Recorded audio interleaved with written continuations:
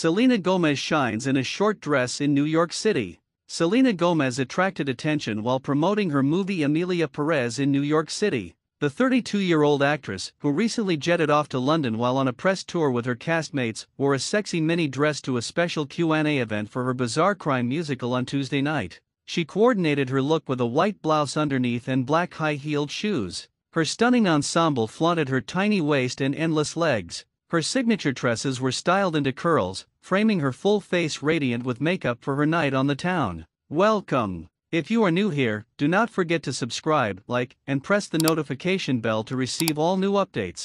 The Wizards of Waverly Place alum appeared to be in good spirits, flashing a smile as fans shouted at the star and took photos of her. She accessorized with different gold rings while flaunting new purple nails. Her co-star Zoe Saldana was also seen turning heads as she arrived at the Robin Williams stage. The 46-year-old actress wore a long black coat over her shoulders while wearing a cropped white blouse and a long black skirt. She teamed her look with a matching black handbag and matching clear heels. In late August, Gomez attended the Telluride Film Festival to promote the upcoming Netflix film. The musical follows an underrated lawyer, Saldana, who works for a big law firm more interested in getting criminals out of prison than bringing them to justice, and is hired by the leader of a criminal organization, according to a Netflix press release. In the film, Gomez transforms into Jessie Del Monte, the wife and mother of a cartel member. Besides Saldana, co-workers include the likes of Carla Sofia Gaskin, Edgar Ramirez, and Adriana Paz. You have a musical that's not a musical, an action movie that's not an action movie, a drama that's not a drama,